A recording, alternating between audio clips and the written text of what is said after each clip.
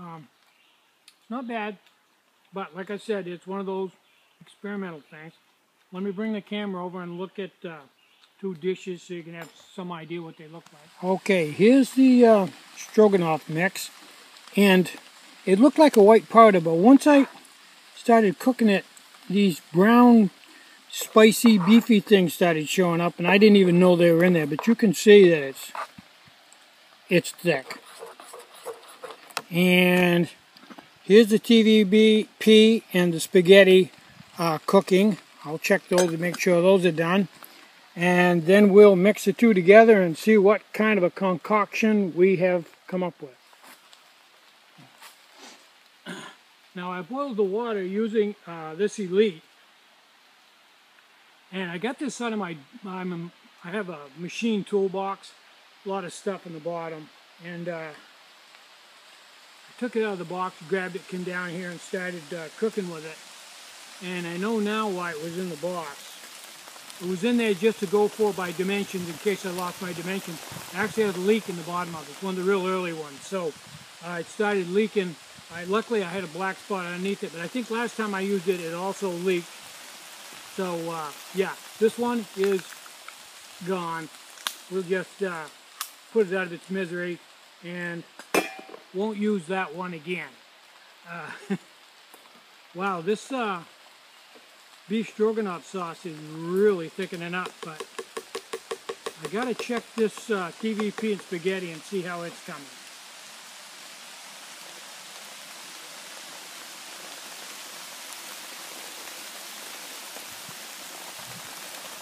I think it's there.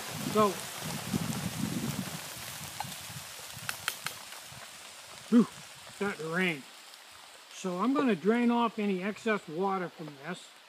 You know, actually as thick as this sauce is, and no more water than there is in there, I think I'm just going to pour it in because this sauce is really thick.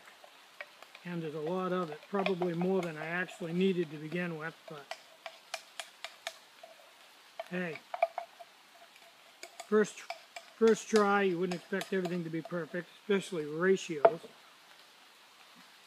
Now, if this turns out right,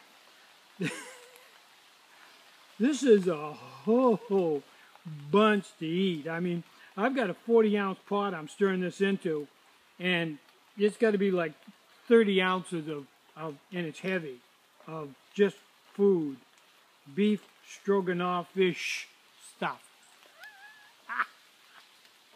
This is one of those, I got a bad feeling about this, you know, because I really have no input on this whatsoever other than just the idea itself. So, let me show you what this looks like all mixed together, and then we'll do the ultimate test. We'll try it. Okay, there's the pan the sauce was in, and here's the finished product, which you can see is fairly thick, and you can see that there's a lot of it. I couldn't even begin to eat all that. Some people could, I couldn't, and this may not be fit for a dog to eat anyway, but we'll find out here in a second.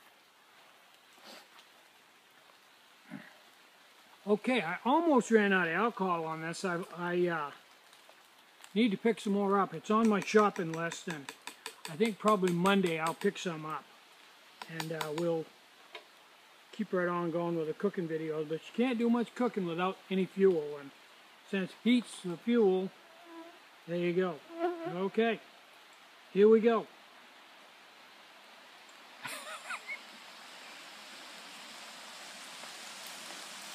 It's hot.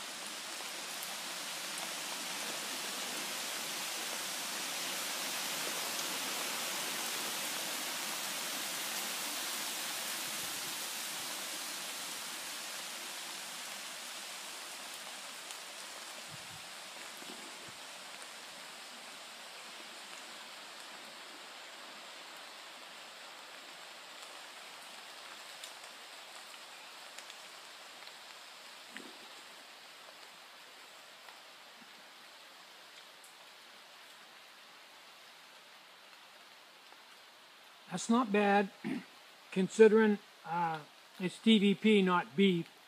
and there isn't a bunch of sour cream in it. But just what it is, it's really not bad at all. Fully edible. Really not that bad.